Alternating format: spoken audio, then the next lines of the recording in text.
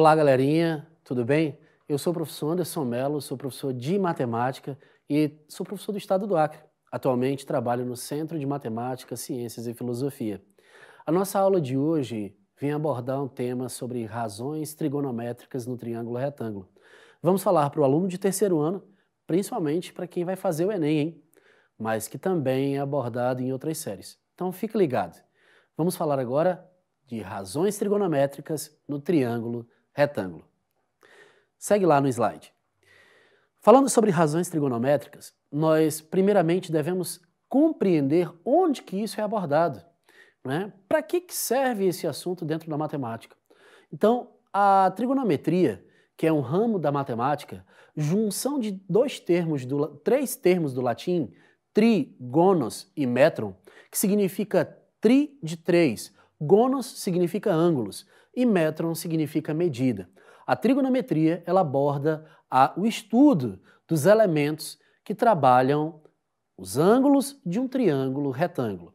E ele serve justamente não só para medir a altura de alguns prédios, né? Os engenheiros utilizam bastante, se apropriam para poder descobrir a largura de rios, né? Para construir pontes e até outros trabalhos mais difíceis, tá certo? Tudo isso é utilizado através da trigonometria no triângulo retângulo. Para estudarmos a trigonometria no triângulo retângulo, primeiramente precisamos compreender alguns elementos do triângulo retângulo. O triângulo retângulo é aquele triângulo que ele tem um ângulo de 90 graus. Como você pode observar aqui, um ângulo de 90 graus é um ângulo reto. Dizemos que um triângulo é retângulo quando ele tem esse ângulo de 90 graus.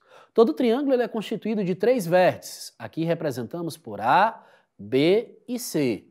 Assim como os três vértices, eles também possuem três lados, que no caso são os lados A, representado pela letra minúscula, tá? B, também por letra minúscula, e C por letra minúscula. Então veja, os lados foram representados por letras minúsculas, enquanto que os vértices representados por letras maiúsculas. Nós vamos nos apropriar, inclusive, de que esses vértices serão os ângulos. Nós temos o ângulo reto A, o ângulo B e também o ângulo C. Em todo triângulo retângulo, os ângulos B e C, tá? Esses dois ângulos que nós temos aí, são ângulos agudos, ou seja, sua medida é menor do que 90 graus. Porém, eles juntos são complementares. O que isso significa? Que juntando esses dois ângulos, a soma desses dois ângulos é igual a 90 graus. Então veja bem, se porventura aqui, nesse meu triângulo retângulo, o ângulo B for 60 graus, C seria quanto? E aí, você sabe qual é? Bem, se esse ângulo B é 60 graus, C seria o que falta para 90 graus. É isso aí, você acertou, 30 graus. Né? Esse ângulo C seria de 30 graus. E esses dois lados que nós temos, que formam um ângulo reto, no caso B minúsculo e C minúsculo, são chamados de catetos. E o lado maior, representado pelo A minúsculo, é chamado de hipotenusa. Veja bem, você não pode esquecer o nome desses elementos. O A, hipotenusa, e B e C, catetos. No triângulo retângulo, para trabalharmos as razões trigonométricas, você deve compreender que a palavra razão significa divisão. Então, razão trigonométrica. Existem três razões trigonométricas: seno, cosseno e tangente. Todas elas são razões trigonométricas de ângulos agudos. Nós podemos observar que aqui no nosso triângulo retângulo, a hipotenusa A e os dois catetos B e C formam, aqui no caso, o ângulo de 90 graus. Então temos um triângulo retângulo. Em relação ao ângulo B, vamos pegar aqui só esse ângulo B, ok? A razão seno, quem é? Seno é a razão entre o cateto oposto ao ângulo B e a hipotenusa. Nossa, mas se existem dois catetos, por que um vai ser chamado de oposto? Bem, cateto oposto, nós teremos dois catetos aí. Esses catetos receberão esse nome justamente para diferenciar em relação ao ângulo que está sendo trabalhado. O ângulo que eu tenho aqui é o ângulo B. Então, existe um ângulo que vai ser oposto a ele, no caso aqui o Bzinho, minúsculo, então esse cateto será chamado de cateto oposto. E o Czinho será chamado de cateto adjacente. Até para você compreender melhor, a palavra adjacente significa perto, próximo, ao lado. Então, logo, esse cateto adjacente é o cateto mais próximo do ângulo que está sendo trabalhado. Como o nosso ângulo que está sendo trabalhado é o ângulo B, então o cateto adjacente vai ser o que está logo ao lado dele, o que está mais próximo dele, ok? Então, veja no nosso slide aí. O nosso cateto adjacente é o Czinho e o nosso cateto oposto é o Bzinho. Então, seno, que é cateto oposto sobre a hipotenusa, nós teríamos Bzinho sobre A. A razão cosseno é a razão entre o cateto adjacente e a hipotenusa. Então, o nosso cateto adjacente é aquele que está mais próximo do ângulo B. Então, o nosso cateto adjacente é o Czinho sobre a hipotenusa, dividido pela hipotenusa. Então, no caso, dividido por A. Então, o nosso cosseno do ângulo B vem a ser Czinho sobre Azinho, ok?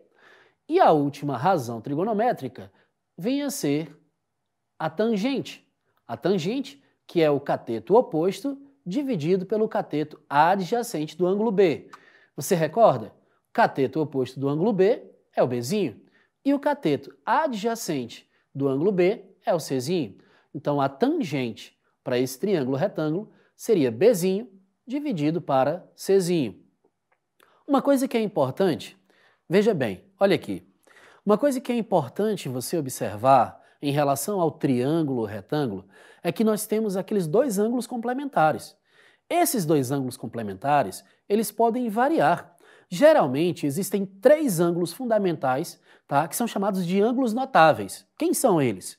Os ângulos de 30, 45 e 60. Então, geralmente, são esses ângulos os mais trabalhados. Mas nada impede que a gente tenha aí um ângulo de 37 graus, um ângulo de 25 graus e assim por diante. Então, fique ligado, tá? Mas o fundamental nós vamos trabalhar aqui.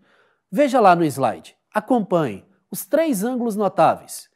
30, 45 e 60. Todos eles possuem valores para seno, cosseno e tangente. O seno de 30, por exemplo, é 1 sobre 2. O seno de 45, raiz de 2 sobre 2. E o seno de 60, raiz de 3 sobre 2. O cosseno de 30, raiz de 3 sobre 2. O cosseno de 45, raiz de 2 sobre 2. E o cosseno de 60, 1 sobre 2. A tangente de 30, raiz de 3 sobre 3. 45, 1 e a tangente de 60, raiz de 3. Em que momento que eu vou utilizar esses ângulos notáveis? Em que momento que eu vou me apropriar e vou precisar utilizar isso aí? Vejamos. Nós temos um caso aí, um exemplo, em que ele diz para considerarmos um triângulo retângulo ABC e ele pede que nós venhamos a determinar as medidas A e B indicadas. Veja, esse ângulo que ele deu foi o ângulo de 60 graus. Veja bem, se o ângulo aqui é de 60 graus, quem seria esse ângulo B? Você lembra dos ângulos complementares? Que a soma deles tem que ser igual a 90 graus? Então, se aqui eu tenho 60 graus, logo esse ângulo aqui vai ser de 30. Mas o que ele deu foi 60, vamos trabalhar com 60. E aí você me pergunta, será que eu poderia trabalhar com o ângulo de 30 ao invés do de 60 aqui embaixo? Poderia, sem problema algum, tá? Isso aí é um caso de critério, você pode utilizar 60, sem problema algum.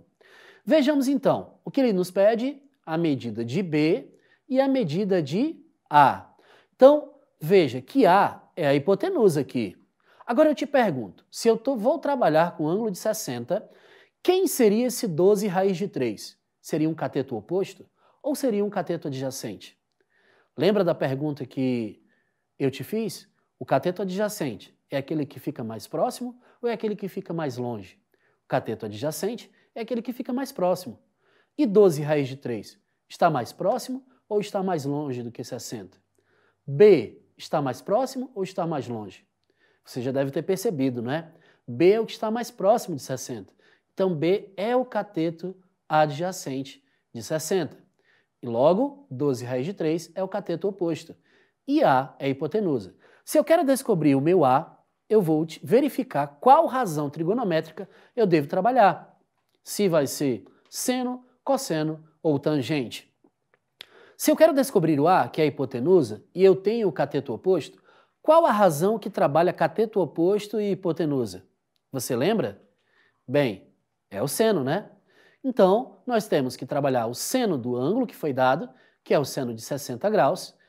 O seno de 60 seria o cateto oposto 12 raiz de 3 sobre a hipotenusa, que é a A. E aí, a partir daqui é que você vai se perguntar, o que farei com essa razão? Você lembra da tabela do seno, cosseno e tangente dos ângulos notáveis? Esse seno de 60, ele tem algum valor? O seno de 60, ele vale raiz de 3 sobre 2. Então, eu vou substituir no lugar do seno de 60 por raiz de 3 sobre 2, igual a 12 raiz de 3 sobre A. Para descobrir esse valor de A, você poderia multiplicar os meios pelos extremos. Mas aplicando proporcionalidade, você já deve perceber. Tenho raiz de 3 no numerador de um lado, tenho raiz de 3 do outro lado. Posso simplificar e cancelar essa raiz de 3 com essa outra raiz de 3. O que vai me sobrar aqui nesse 12 raiz de 3? Somente o 12. Eu terei 12 sobre A, e aqui, no lugar dessa raiz de 3, ficarei só com 1. Então, 1 vezes A, aplicando os meios pelos extremos, 1 vezes A, eu tenho A. E 2 vezes 12, 24. Então, eu acabo de descobrir o valor do meu A. Fica faltando quem? O valor de B. Logo, então, para descobrir meu B, vou verificar qual razão trigonométrica eu vou utilizar. No caso, cosseno. Por que eu vou utilizar cosseno? Porque eu estou querendo descobrir o meu cateto adjacente e eu já sei o valor da hipotenusa, que é 24. Então, cosseno de 60 é cateto adjacente sobre hipotenusa, que é o A. Logo, quanto que vale o cosseno de 60? 1 sobre 2. Meu B eu quero descobrir e o valor de A é igual a 24, então multiplicando os meios pelos extremos, 1 vezes 24, 24, 2 vezes B, 2B. Então, B é igual a 12, ok? Uma coisa que você também poderia aplicar e perceber é o seguinte, de um lado eu tenho 2, observe aqui, de um lado eu tenho 2, do outro 24. O que você faria com 2 para poder dar 24? Multiplicaria por 12, não é isso? Então, se você multiplicar o 2 por 12, você tem 24. Então, logo, se você multiplicar o 1 por 12, você tem o valor de B. Por isso, B é igual a 12. Como nós comentamos, não existem só as razões, os ângulos notáveis, né? Existem ângulos que não são notáveis. Ângulos como, por exemplo, nessa situação. Veja aí no slide. Qual é a largura do rio representado pela figura abaixo? Use o seno de 53, cosseno de 53 e a tangente de 53. Em todas essas situações, você deve perceber, ou talvez esteja preocupado, com relação à questão do Enem, que caia isso aí. No Enem, ele traz esses valores desses ângulos, tá? Então você não precisa ficar preocupado, tá certo? Então, veja o que ele quer descobrir aí. Ele quer saber a largura do rio. Veja, é o A que ele está procurando. Esse A, quem é ele em relação a 53? Ele é um cateto que está perto ou ele é um cateto que está longe? Ele é um cateto que está longe. 50 é um cateto que está próximo. Então, eu tenho cateto adjacente e cateto oposto. Logo, que razão eu vou trabalhar? Vou trabalhar a tangente. A tangente de 53 é igual a A, o cateto oposto, sobre o cateto adjacente 50. A tangente de 53 ele deu, que é 1,32, então nós multiplicamos os meios pelos extremos. No caso aqui, nós teremos 50 vezes 1,32, que é igual a 66 metros, ok? Vejamos outra situação aí. Qual a altura do poste representado na figura? Então nós temos aí seno de 37, cosseno de 37 e tangente de 37. A altura, quem seria a altura? A altura aqui é o cateto oposto e 10 a hipotenusa. Vou usar o seno. Então seno é igual à altura, que é h, sobre a hipotenusa, que é 10. O valor do seno de 37 ele deu, que é 60. Então, nós teremos 0,60, que é igual a h sobre 10. Ao multiplicar os meios pelos extremos, h é igual a 6 metros. Ok? Bem, chegamos à hora do macete. Na hora do macete, você vai aprender como resolver a razão trigonométrica de forma mais prática, de forma mais rápida. O macete que nós temos são para os ângulos de 30 e 45 graus. Talvez você esteja me perguntando, e por que não existe macete para o ângulo de 60? Bem, porque 60 e 30 graus são complementares. Então, quando eu tenho um ângulo de 60 graus, eu posso desprezar o ângulo de 60 e trabalhar pelo ângulo de 30 graus.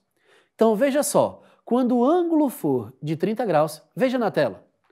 Quando o ângulo for de 30 graus, o cateto oposto sempre será a metade da hipotenusa. O cateto oposto sempre será a metade da hipotenusa. E o cateto adjacente, ele será a medida do oposto, tá? Acompanhado da raiz de 3. Então, sempre o cateto adjacente vai ser o oposto acompanhado da raiz de 3. No caso do de 45 graus, nós teremos um triângulo retângulo que também receberá a característica de isósceles. Por quê? Esses dois lados, os dois catetos, vão ter a mesma medida. Então, o cateto oposto e o cateto adjacente vão ser iguais, vão ter a mesma medida. E ambos, tanto faz um quanto o outro, para determiná-los, devemos fazer a metade da hipotenusa acompanhada da raiz de 2. Para ficar mais claro para você, vejamos o seguinte exemplo. Você lembra desse triângulo retângulo que resolvemos lá atrás, numa questão anterior? Nós temos aí o ângulo de 60 graus, não é que ele deu, observe na tela, um ângulo de 60 graus, mas nós aprendemos o macete pelo ângulo de 30 graus. Então, se aqui é 60, logo aqui embaixo é 30 graus. Então, se o ângulo é de 30 graus, o que acontece? O cateto oposto é a metade da hipotenusa, mas nós não temos ainda a hipotenusa, ok?